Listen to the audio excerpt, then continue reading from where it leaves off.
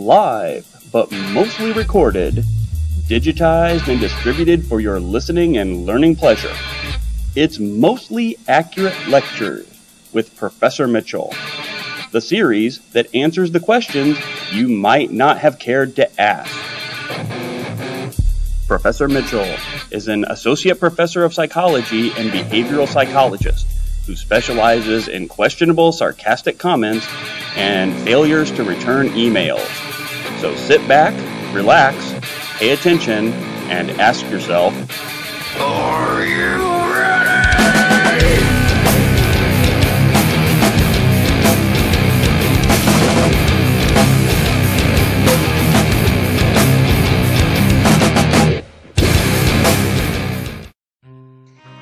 We need to begin by defining what is learning. Learning and conditioning are oftentimes used interchangeably, and for the intents and purposes of this particular section, they are relatively interchangeable. Learning is a relatively permanent change in behavior due to experience.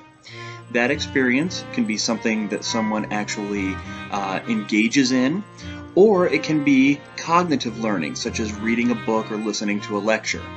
The change in behavior due to that experience primarily comes from the fact that a person can no longer re-experience something for the first time, and therefore they're never going to act on that initial experience again. They're always going to react with the new information that they have. Using a term that we'll later understand a little bit better, the stimulus to the new experience can never be neutral after the first time that it's experienced. When we're looking at classical conditioning, the individual that we're going to first study is a gentleman by the name of Ivan Pavlov, a late 1800, early 1900 Russian physiologist who is credited with discovering classical, or otherwise known as respondent, conditioning. The classical conditioning that came about from Pavlov's experiments were derived from experience that Pavlov had with his lab assistants when they were trying to determine how much saliva dogs produced when presented with a stimuli of food. The saliva, or drooling, that came from the dogs was a reflexive act. They didn't need to learn that they were going to drool if food was presented to them. The stimuli was the food, the drooling was the response, and it was relatively reflexive. So we need to understand some of the classic concepts that are in classical conditioning. The two biggest terms that you need to understand are response and stimuli. Stimuli is what acts on the organism that's being conditioned, and response is the behavior that is directly correlated to the stimulus. So in the situation with Pavlov's dogs, meat or food was presented to the dog, which is a stimulus, it's acting upon the dog, and the response was for them to drool or salivate. It is something that they did in direct response to the stimulus. These are considered to be unconditioned stimuli and responses. Dogs from the age of a puppy to the age of an old dog are going to do the same thing when presented with food that they like. The stimulus is food, the response is drooling or panting or showing some form of desire. No learning needs to occur for this to occur in the dog. On the other hand, conditioned learning is when the stimulus and response are paired with an unconditioned stimulus which elicits an unconditioned response. Now remember that term, elicit. An unconditioned stimulus, an unlearned stimulus, elicits an unconditioned response, which means that it brings about with no prior learning. The stimulus, the learned stimulus, will bring about a response after the conditioning has been acquired. So acquisition has to take place for a conditioned stimulus and response relationship, whereas an unconditioned stimulus and unconditioned response are elicited.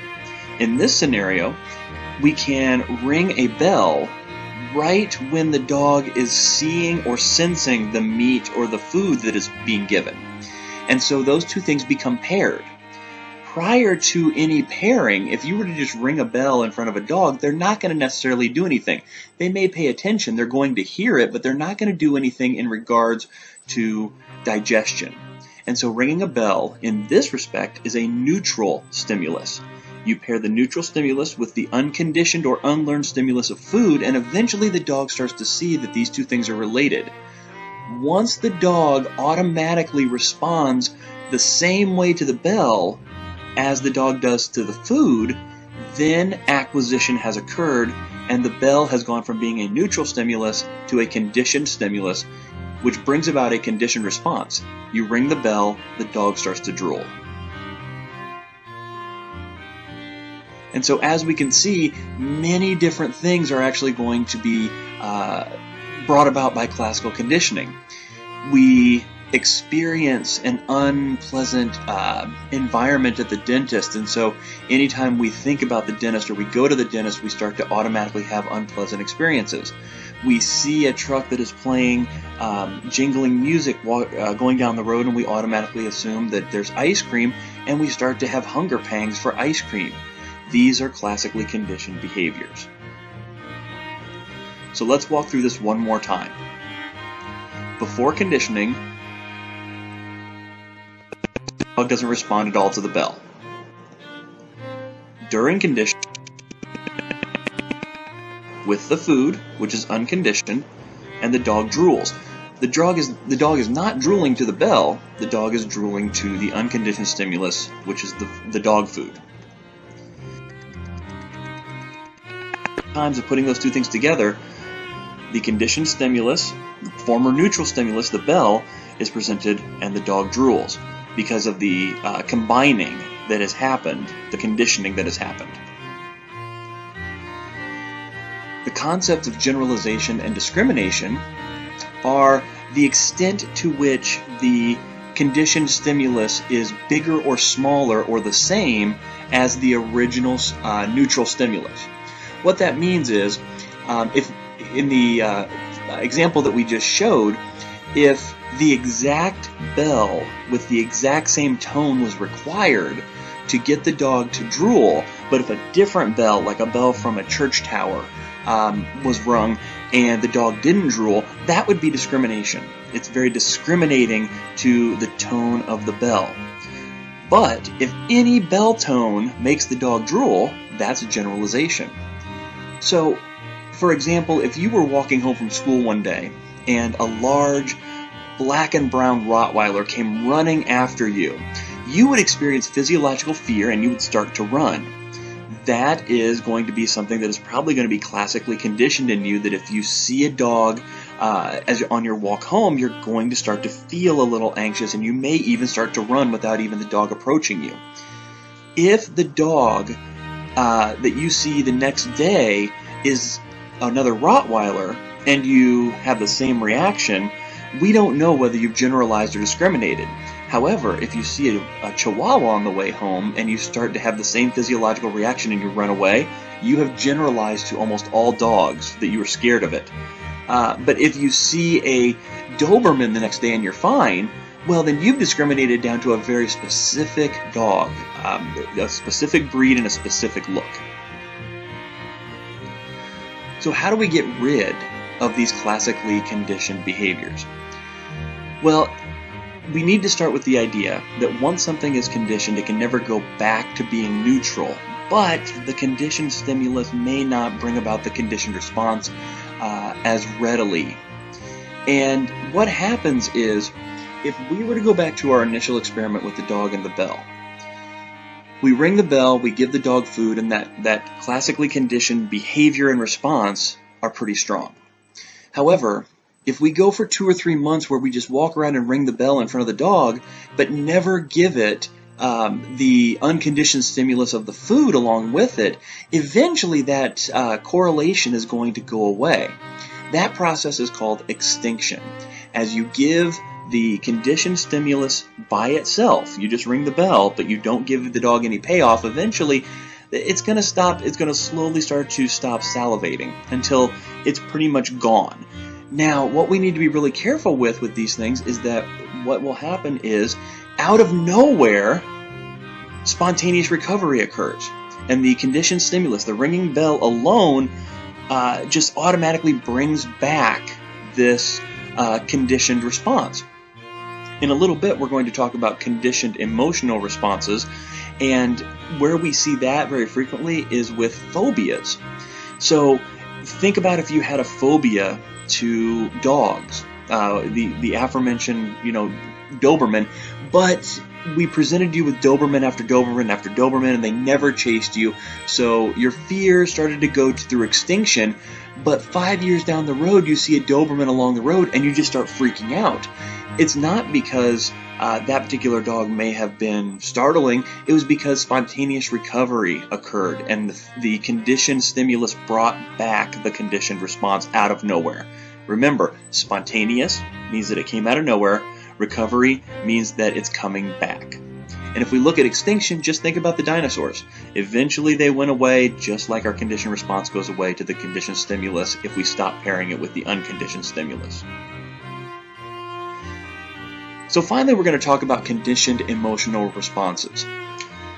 We've already mentioned that a lot of phobias are actually caused by CERs, but I want to walk through this step by step. It's not significantly different than regular conditioned responses, but it's purely emotional.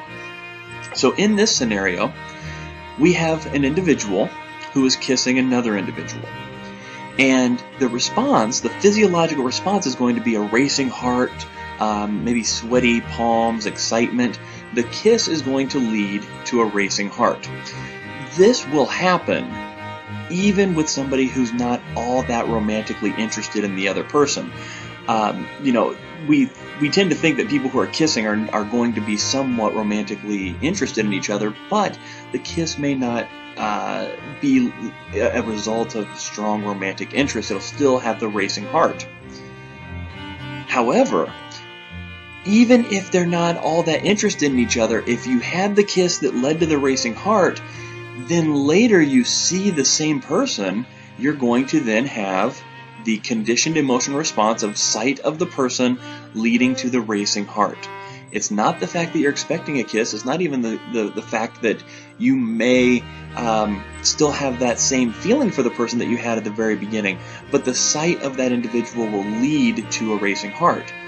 Before anybody gets really excited about how great this is, there is another side to it, in that if you are having a bad experience with somebody, if you're having a fight with somebody and you get angry, so instead of kissing leading to a racing heart, arguing leads to anger. And so the sight of that individual is automatically going to give you anger, because you're seeing them and you're being reminded of the bad feelings that you had while you were fighting. So while these things can be good, sometimes they can backfire on us. Now that we understand the basic concepts of classical conditioning, let's try it out together. Watch the following video and try to identify what the neutral stimulus is, what the unconditioned stimulus is, and what the conditioned stimulus and responses are.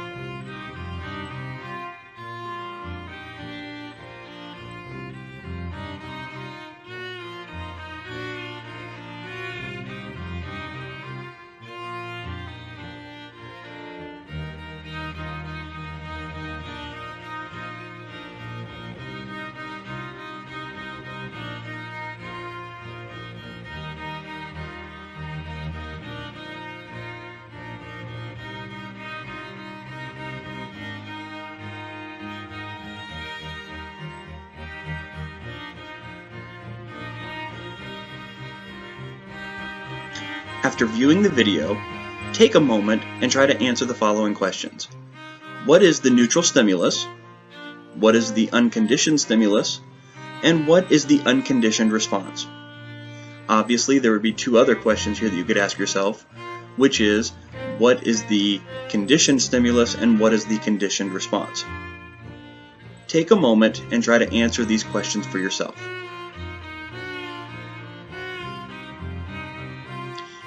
In this situation, the neutral stimulus is the sound that the computer is making. Jim clicks a button and it makes a universal chime that plays through the speaker system. When Dwight hears this initially, he has no particular response to it. While he does perceive it, and he does hear that there's a problem with the computer, it makes no association with mints or his breath or anything of the like. What is the unconditioned stimulus? The unconditioned stimulus here is a couple of different things, and we have to be careful to identify what is the behavior that's being manipulated.